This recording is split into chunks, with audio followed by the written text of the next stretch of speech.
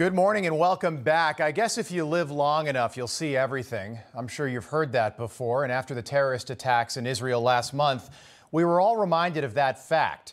What you probably weren't expecting after the attacks was to see the media taking the side of the terrorists and not the people that were just attacked.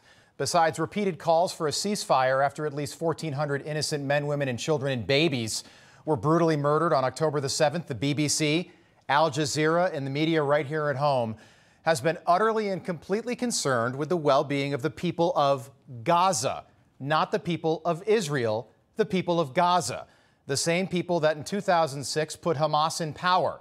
Not the people of Israel, not the families in Israel that were destroyed forever, not the families that never got to say goodbye, not the hostages still in Gaza. Instead, it's been, what about the people of Gaza?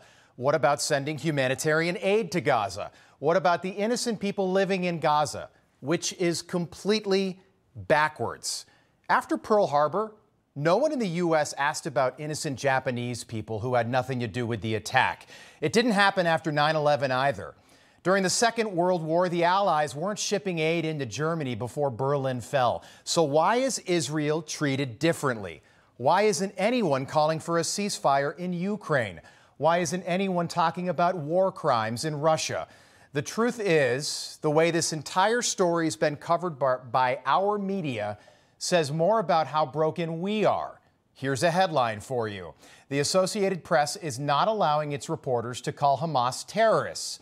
They won't do it because they claim Hamas is the government that was elected in Gaza, yet somehow the media, our media, has no problem labeling conservatives whatever they want. Extremists, xenophobes, homophobes, racists, bigots, domestic terrorists, all of it. But our media won't call terrorists terrorists. It's wrong. It's a brand new low for the media and for Democrats and for how the rest of the world views us now. So don't be fooled. Israel's got every right to defend themselves, and they will. Stay with us. We'll be right back.